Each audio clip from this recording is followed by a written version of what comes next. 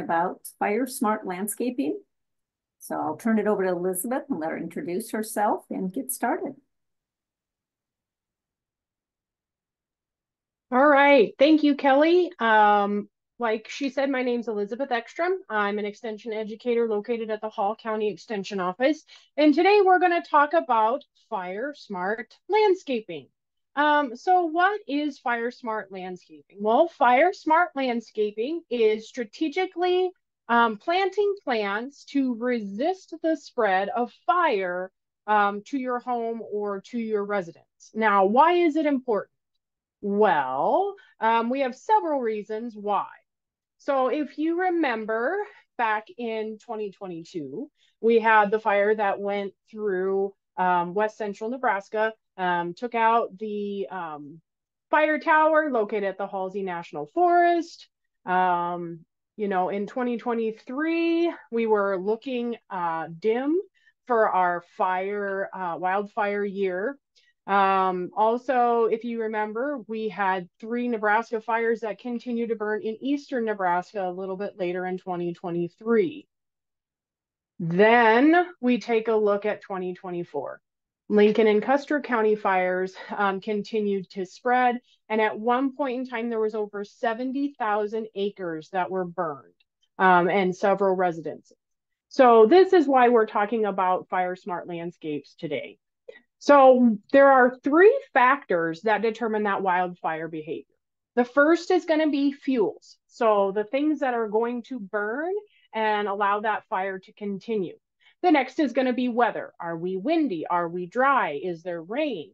And then lastly, it's going to be topography. Are there hills, valleys, things along those lines? So the only aspect of those 3 that we can impact is fuel. And so what we can do then is to create a fire smart landscape. So the first way to create a fire smart landscape is to go ahead and create a defensible space. We'll talk more about what those defensible spaces zones are, but also we're talking planning and we're talking that management as well. That is also very important when we're talking about the fire smart landscape. Next, when we're talking about that planning, we are looking at those 3 zones of the defensible space. So zone 0, zone 1, and zone 2. There are several different fire smart or fire wise curriculums that are out there on the market. They're all pretty much the same. The only difference between a couple of them is zone 0 in some curriculums is zone 1, or zone 1 is sometimes zone 2. But they're all the same when it comes to what are the aspects of that. So zone 0 is immediately right next to the residence. Zone 1 is right next to that, and zone 3 is from there out to the property line. Now, zone 0 is known as the ember resistant zone. This is at 0 to 5 feet immediately right by the residence or right by the house.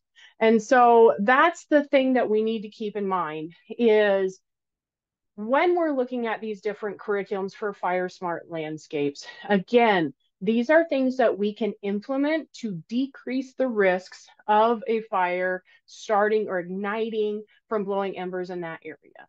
Now, are all of these going to be landscape practices that we're going to implement? Probably not. But if we have a residence where it's out in the country, or maybe it's surrounding a lake where we're not there all the time, these are some good things to keep in mind, especially if wildfire is a possibility in that area. The objective of the ember resistant zone right next to the house is to create that most fire resistant zone. We don't want embers to blow in and ignite and then start the residence on fire. So the greatest hazard in this zone is those plants that are planted right up next to the house, near the doors, near the windows. And so what we need to keep in mind with this zone is if we're installing a fire smart landscape, we want to use sparsely planted plants. That way, in case if they were to catch on fire from blowing embers, it's not going to spread throughout the landscape right next to the home. We want to make sure that these plants are low growing non-woody, and mainly herbaceous plants that are less than 18 inches tall. Now, again, we talked about these curriculums are for fire smart landscapes. They may not be what we consider aesthetically pleasing landscapes. But again, for fire wise or fire smart landscapes, these are the recommendations.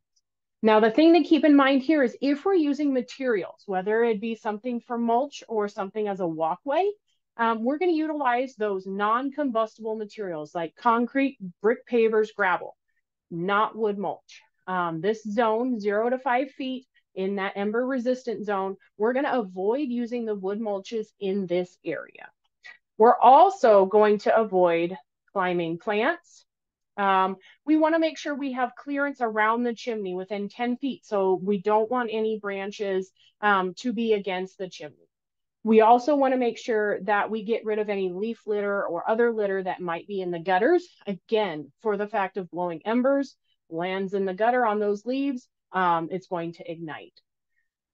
Now, some of us, like myself, like to store items under my deck. That way it's out of the way. Now, the thing to keep in mind is sometimes these items can also be combustible, and we're putting that fuel source very close to the house. So if we have those combustible items, we want to make sure we remove them from under the deck. That includes any leaf litter that might be under there or any of those other stored items that might be combustible. Now, also in that 0 to 5 feet, ideally for fire smart landscapes, we want to remove any of those flammable containers, mulch, fencing, furniture, things along those lines. Sometimes that's not always doable. I'm not going to walk at least 10 feet out to put my trash in the trash can. But like I said, if we know that we're in fire season and there's a high possibility for fires, we want to follow some of these rules. We also want to make sure these combustible landscape items are not attached to the house, like our arbors, our trellises, things like that. And also we want to make sure that we follow good management. Now, next to zone 0, which is the ember resistant zone, we have zone 1. Zone 1 is the lean, clean, and green zone. This zone is that 5 feet to 30 feet away from the home. What we want to do in this zone is to reduce the heat and movement of a flame by creating a lean and green zone. We want to make sure that we're using those low growing plants again. We also want to make sure that those plants are well irrigated.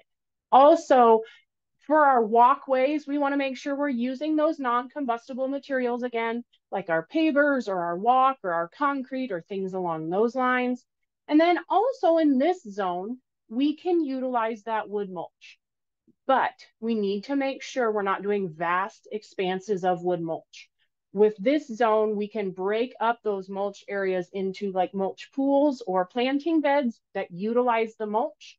That way, in case if an ember was to get into that, it's not going to spread rapidly from mulch to mulch to mulch. It's going to have a more difficult time if we do those mulch beds. Now, we want to make sure that we move that firewood, that lumber, and we also move any other of those combustible items out of that zone 1. So we want to make sure that these items are at least 30 feet away from the house. We also want to make sure that we utilize that ample planting space. And again, it comes down to if one plant was to start on fire, is it going to spread throughout the other plants very rapidly? And then management in this zone is going to be critical. We want to make sure we remove any dead branches or dead trees. We want to make sure that the plant material that we're using in this site is well watered, drought tolerant, tough as nails plants. So those are things that we need to consider in this zone 1. The next zone is going to be that zone 2. This is called the reduced fuel zone. This is going to be that 30 feet away from the residence to 100 feet or to the property line, whichever comes first. The objective of this zone is to decrease the energy and speed of the fire by eliminating that continuous dense vegetation. And we're going to do that both vertically and horizontally. Sometimes this is often the transition zone between those managed areas and those fringe areas farther away from the house. In this zone, we're going to plant and use those different plants. And the thing to keep in mind is if we're looking 100 feet or to the property line, these plants that are farthest away from the house might not need to be irrigated once they're established. So we want to make sure we're utilizing those drought tolerant hardy plants because they might not be irrigated. If we're going to be utilizing mulch in this area, we can go ahead and do so. So there's not as many regulations in this zone 2 when it comes to using our combustible mulches. We also want to allow for that ample plant spacing again. And depending on where we're located at, we might need to work with our neighbors. You know, do we have a turnaround spot where if a fire truck has to come, it's able to turn around very quickly and very easily? Is there access like between our properties that if a fire truck has to go in there or a fire rig has to go in there, that they have that access? You know, do we have one of those welcome signs that's a big post and a cover over the top where it could limit if a fire truck can go down the lane or not? So in this zone, we also want to consider and work with our neighbors.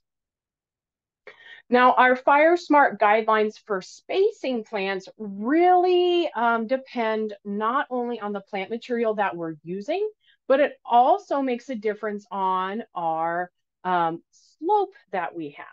So we're talking vertical spacing, and oftentimes we don't discuss that when we're talking plant material. A lot of times we like to layer our plant material and we want to put the overstory trees and the shrubs underneath it and then the smaller plants. In this Fire Smart landscaping, we want to make sure we provide vertical spacing. So we're going to try to avoid planting those shrubs underneath those taller trees. And the reason for that is those shrubs, if they were to ignite, they would start on fire, and then the fire would move up the shrub to the tree, to the next tree, and kind of turn into a fire ladder. And then when the fire jumps from canopy to canopy, it can do so very quickly, and it can be very difficult to put out. And so that's where we're going to make sure that we provide that vertical spacing between our plant material. We also want to make sure we leave adequate spacing between our planting groups. And again, reason for that is if one was to start on fire, we don't want it to move to another planting group very easily. We want to make sure we leave adequate room between them, so that way we're not jumping between those planting groups. And then we want to make sure that we avoid planting in rows or hedges unless we're talking a windbreak. Windbreaks are one of those that we want to plant in rows or hedges, but we're talking for those plants that are going to be in the landscape as more of an ornamental type of a plant. So we want to avoid planting in rows or hedges. Again, if a fire was to start on one end of that row, it's going to move very rapidly throughout the row. So that's the thinking behind that. Now, when we're talking about the guidelines for spacing, these are going to be for those landscape plants, those landscape trees. So we want to make sure with those landscape trees, especially those evergreens, that we're going to remove those lower limbs about 6 to 10 feet off the ground unless they're a windbreak. Again, we want that windbreak to go all the way to the ground. That's what windbreaks do, is they're going to stop the winds, stop the snow, things along those lines. But when we're talking those landscape plants, those landscape trees, we can limb them up to 6 to 10 feet. Or if they're younger or smaller trees, we're going to follow the 2/3 rule, where we're going to have 2/3 canopy to 1/3 trunk. And then with time, what you can do is you can slowly limb up those smaller trees until you get to that 6 to 10 foot mark. But we really want to avoid mass planting those shrubs at the base of the tree so we can prevent that fire ladder that can sometimes come in. If we look at the table, what we're seeing on the table is we are looking at that recommended defensible space distance. And what this just tells us is when we have a slope, we need to increase the distance between our plant material. So if we have a very gently sloping landscape, 0 to 20% slope, shrubs and woodlands and trees, we want to make sure we have 100 feet between these aspects, because what can happen is we can see that fire move from tree to tree or from shrub planting to shrub planting. So we need to have at least 100 feet. Now look what happens when we increase our slope. When we increase our slope, then we need to increase the distance between those plant material. So, when we had a gentle slope, we needed 100 feet. But when we have moderate or very steep slopes, then we're increasing that distance to closer to 200 feet. Because when we think of a slope, fire is going to move up more rapidly on a slope. So that's one thing we need to consider, is it's not just the distance between the plant material, but we also have to take into consideration that slope that's in the landscape as well. Now, when we're talking about those common garden hazards, some of the common garden hazards that are going to be on a residence could be wood piles, lumber piles, gas generators, and propane tanks. So if we're managing a fire smart landscape, we need to make sure that these items are kept at least 30 feet away from any structure and 10 feet away from any plants. And again, we don't want these to act as a fuel source to ignite the plant material and have it spread throughout the landscape. Other common garden hazards are going to be anything combustible. So, that's going to be our patio furniture, our plastic garbage bins.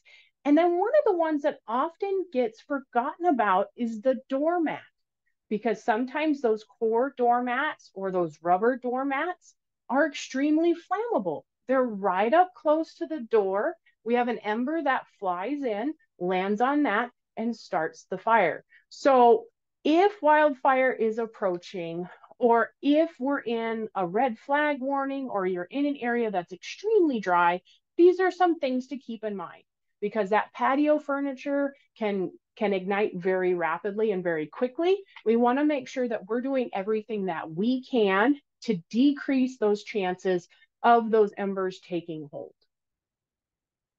Now, plant selection is something that we can consider. So the thing to keep in mind with plant selection in a fire smart landscape is all plants are going to burn. The big question that we have with this plant material is it is more important to consider where a plant is placed, how it is managed, to make sure that we are not creating a fire hazard. So first and foremost is select that right plant for the right place, and make sure it matches the landscape aesthetic of your client, as well as we manage it properly. So when we take a look at those plant characteristics, some of the things that we need to consider for a fire smart landscape is going to be, does that plant contain a lot of waxes, oils, or resin? What's the growth habit of that plant material? Is it open? Is it dense? Is it short and compact? How does that plant grow? How fast does that plant grow? Does it have rapid growth? Is it a slow grower? What is its growth habit? How tall will it get? And then we also need to consider, does that plant have bark that will shed or ornamental bark? Because depending on where that plant is located at, some of these factors can make a big difference when it comes to the flammability of these plants. So when we're taking a look at that plant selection, all of these aspects are going to increase the flammability of that plant material.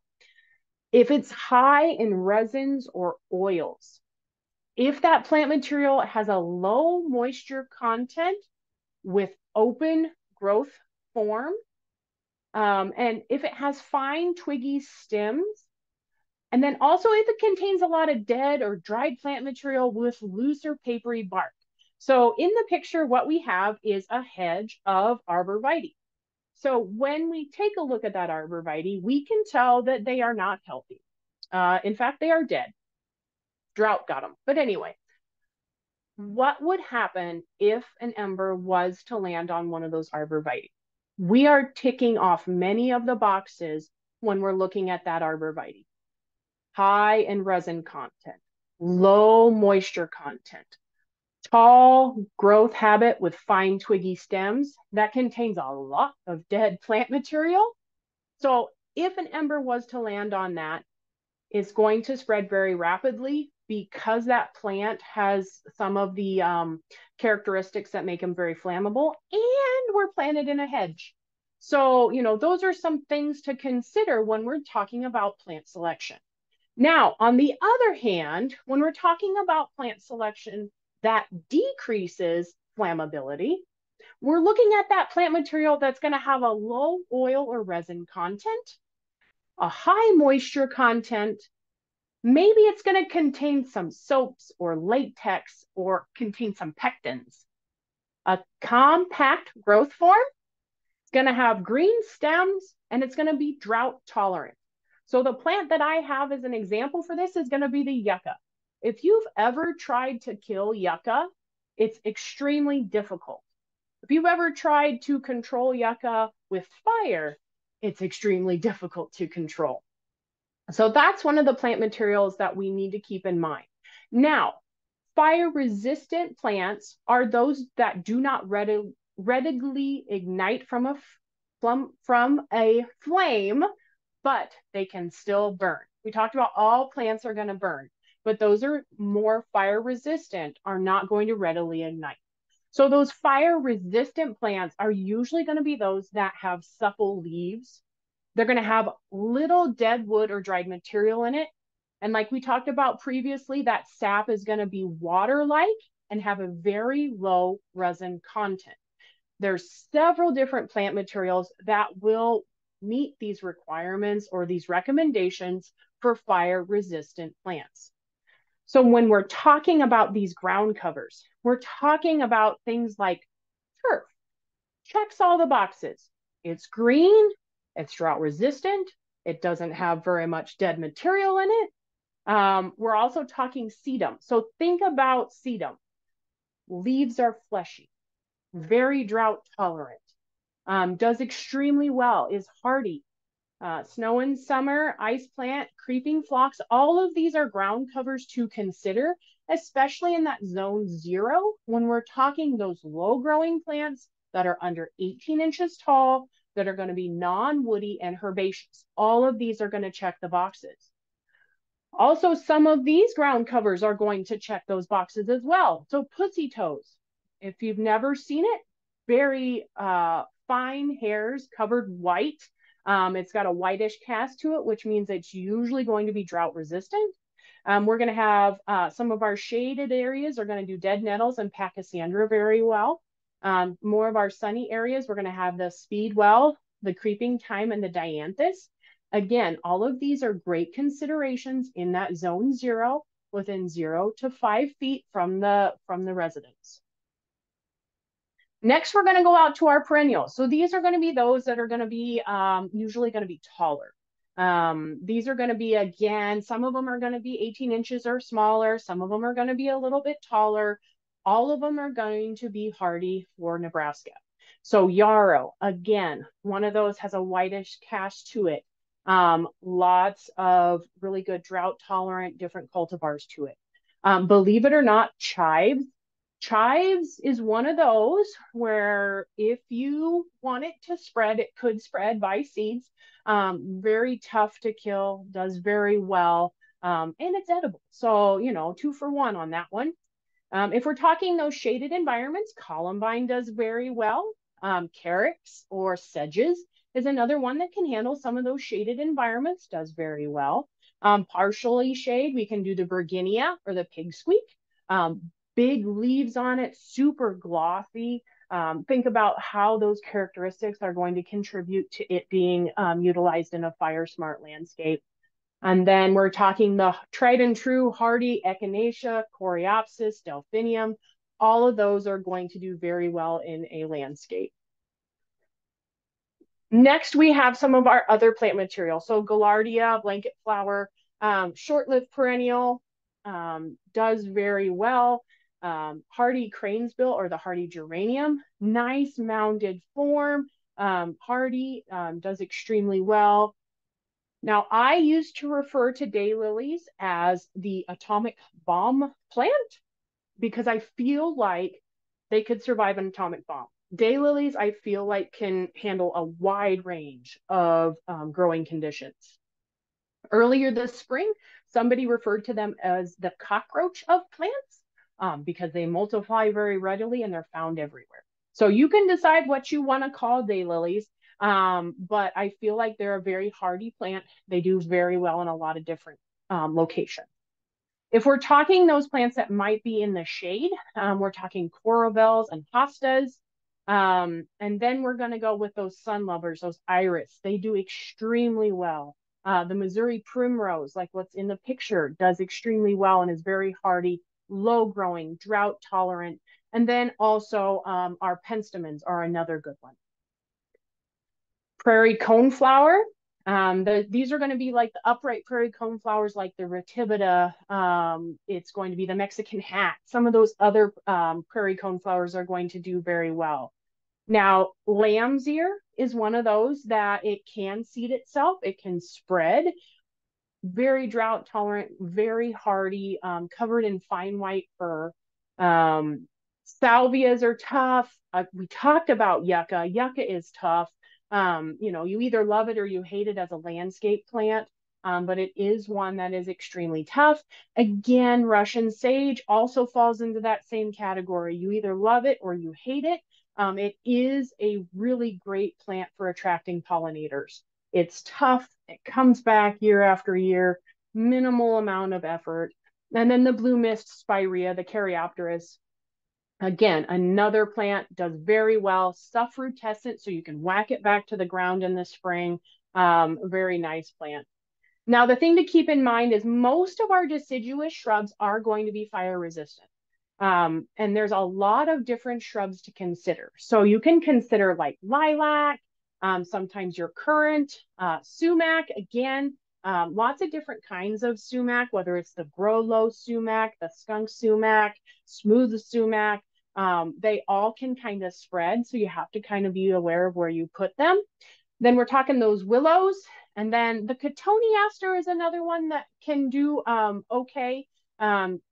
Just understand with the hedge cotoneaster, sometimes we can have some fire blight issues with that one.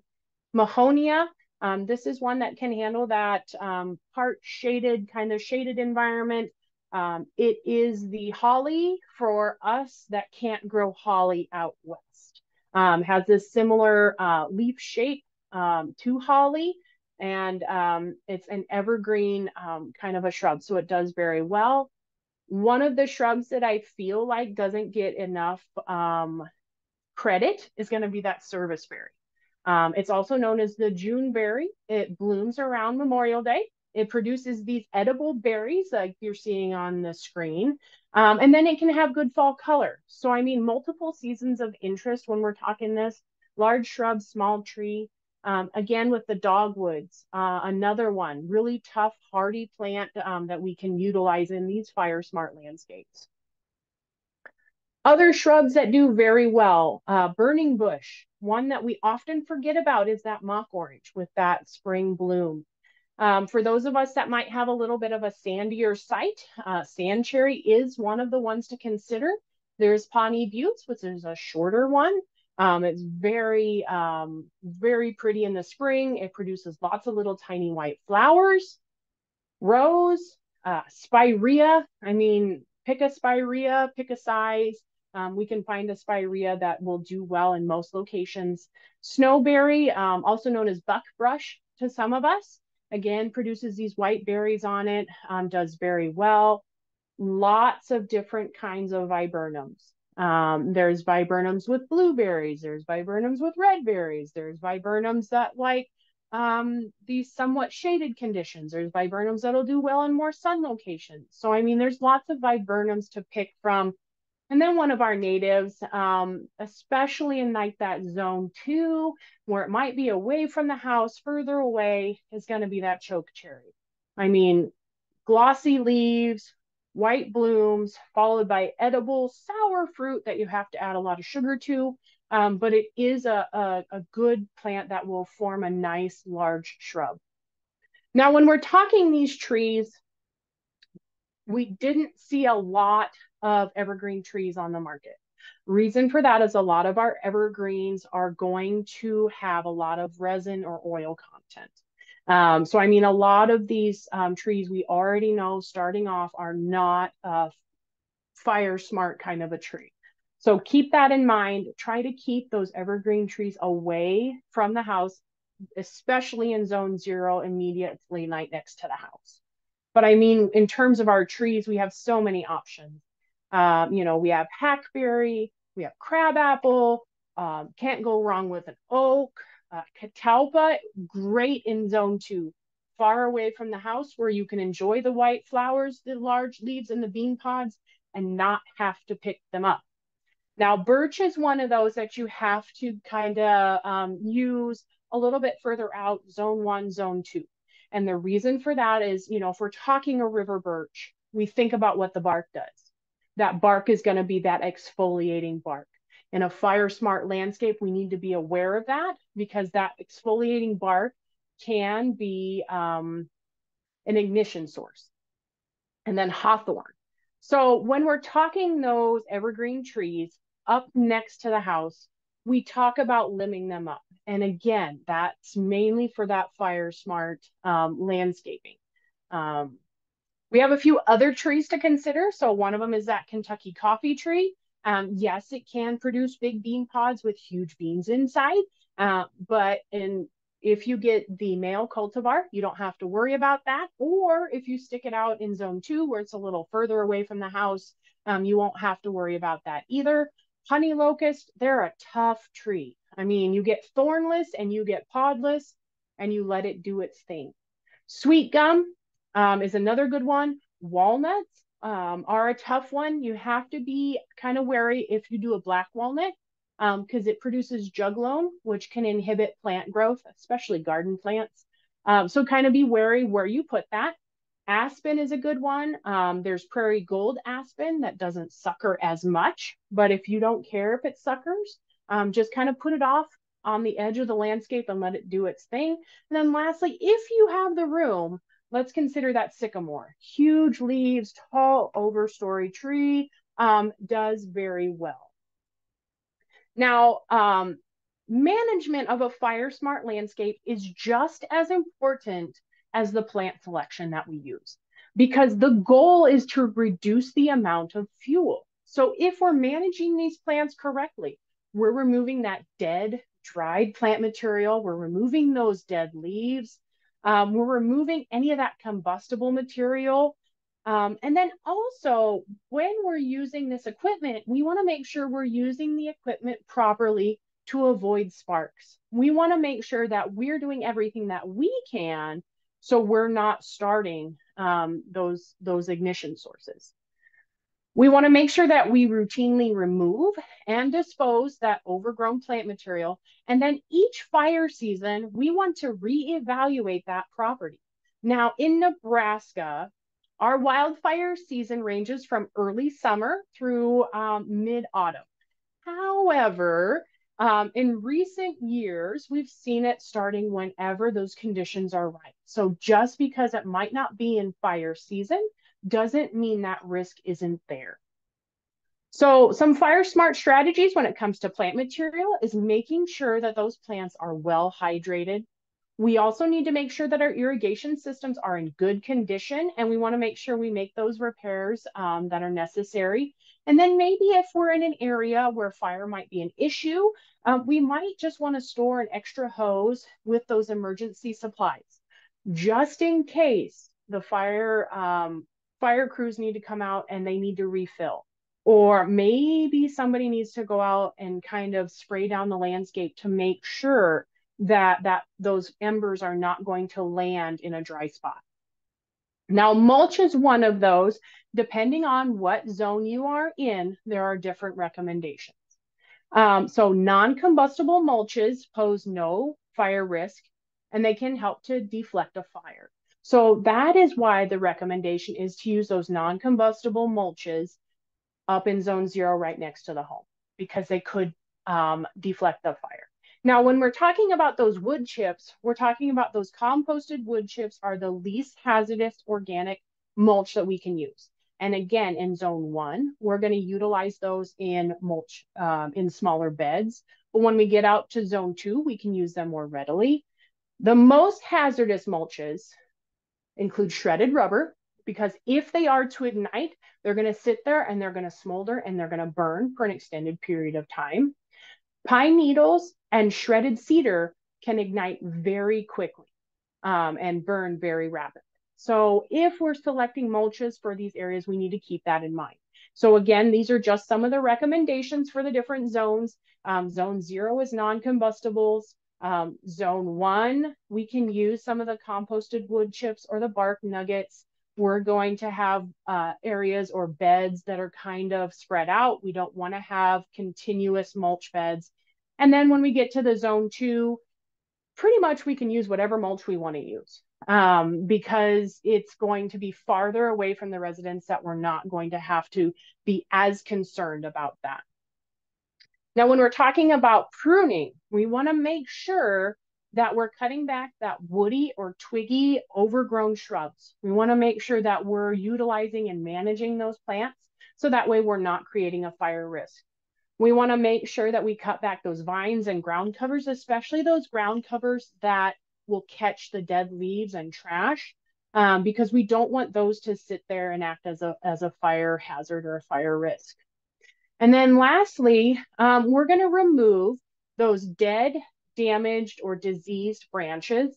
We want to make sure that they are removed from the landscape. They're not doing any good to the plant material. And then also we want to make sure we remove them so they are not a fire risk. We talked about limbing those trees up to 6 to 10 feet off the ground as long as they're not a windbreak, because we want to make sure that we're decreasing those fire risks as much as possible. Now, when we send out an email or the handouts that you got today, you'll see a defensible space activity that's in there. It's a 2-page document. It looks very similar to what is on the screen right now. But what it does is it gives you ideas on things you can do in each one of these zones to decrease those fire risks and to implement a fire smart landscape.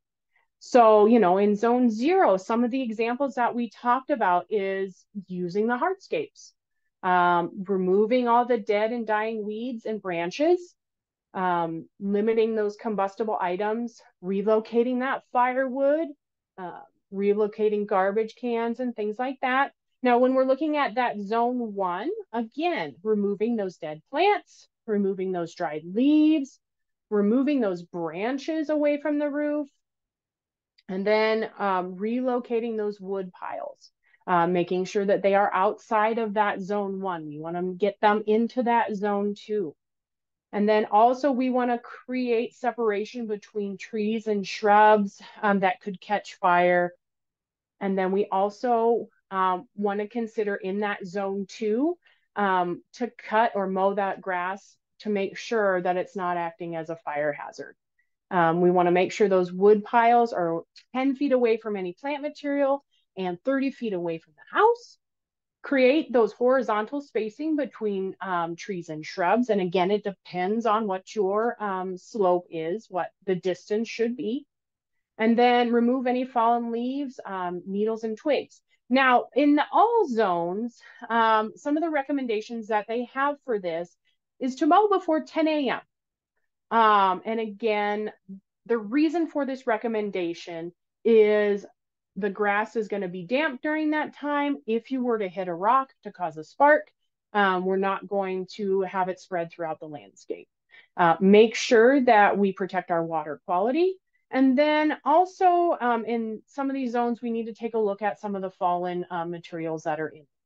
Now, like I talked about, there is a lot of different resources when it comes to fire smart landscaping or fire wise landscaping. We've got some of the links on the screen. I'm sure we'll share them out with you later for those of you that are doing the recording. But the Nebraska Forest Service has a Living with Fire document. It's a 16-page document. It's extensive. It hits upon all of the aspects that we talked about today. Also, Colorado State has another great publication, very extensive. And like I talked about, we've got lots of other ones on here. So I mean, fire resistant plants has a more extensive list for you. And then also FireWise checklist. So there's lots of opportunities for further education about these different items.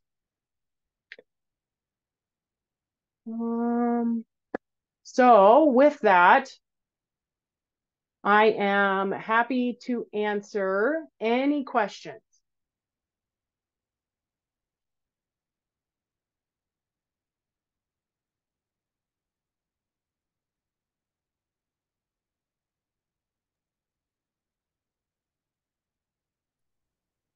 Thank you for your comments, Mary, and thanks, Elizabeth. Any questions for Elizabeth before we dive into the next one?